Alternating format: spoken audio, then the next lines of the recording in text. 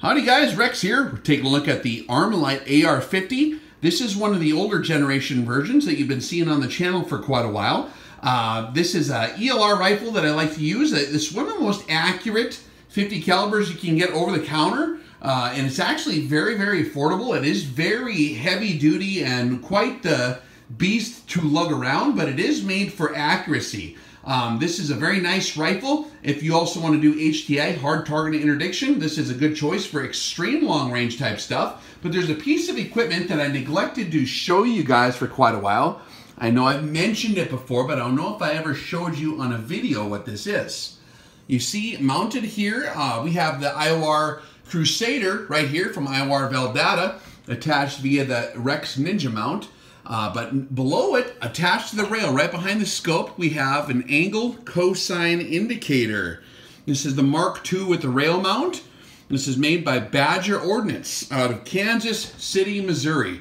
Made in America. And this is actually a piece of kit. If you're shooting radically up and downhill, you're going to have to make adjustments for that. If you're shooting at a slant, your gravitational drop's only going to care about the actual horizontal distance you cover, not necessarily this long distance that you cover in your slant. We talk about that on the Sniper 101 series and also at the RX seminars. For the quick angle of fire class, basically all you do is you take your angle of fire, and at 45 degrees, you find out the cosine of that angle, and that's the number you multiply by your distance to the target, your true range, which is from you to the target with your laser rangefinder or from your mil dots or whatever you're using to find out how far you are to your target. And you take the cosine of that angle and you multiply that against your true range, and that'll give you the amount that you adjust for using something like your hasty firing cards or your applied ballistics calculator, which actually this does digitally account for that. But if you are running range cards, you can enter that into here, your angle of fire, and it'll correct for it on most of these ballistic apps. But it's nice to know what that angle of fire is one way or the other. Either you're using the old range cards or you're using electronics. This is something you're going to have to enter in as one of your inputs, especially at long range. Now, what you'll notice is that we're basically level now. The level is showing approximately 0, right? Maybe 99-ish. It's a little bit uphill, if you look at it here, as it's situated. So you would take 99% of that range, and that's the dope you dial in for, okay? That's the dope you enter in as your actual horizontal range here, or that you would look at on your tables for your gravitational drop. Now, if you get at a radical slope, let's say we're shooting down a mountain, okay, guys? All right, let's dig it. Let's shoot way down a mountain. Oh, man. Now, that's a radical slope, right? We are now at 94% of our actual true range. So our actual horizontal range would be 94% of the number that you would determine with your laser beam. That's the number you dial in for. That's how you shoot. That works for uphill and downhill the exact same way. Doesn't matter.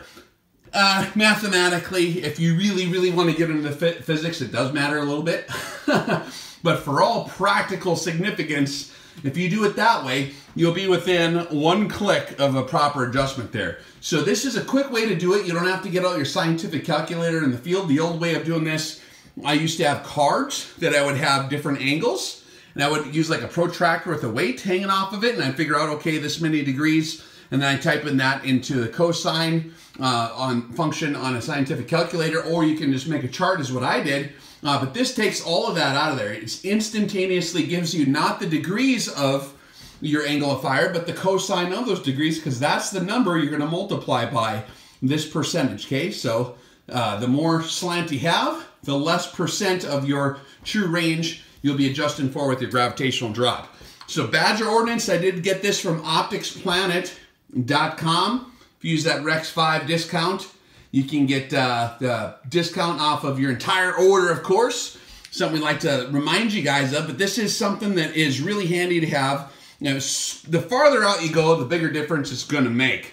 And that's something that you don't want to neglect to compensate for in your firing solutions, especially if you're in the mountains and you're shooting up a mountain or down a mountain.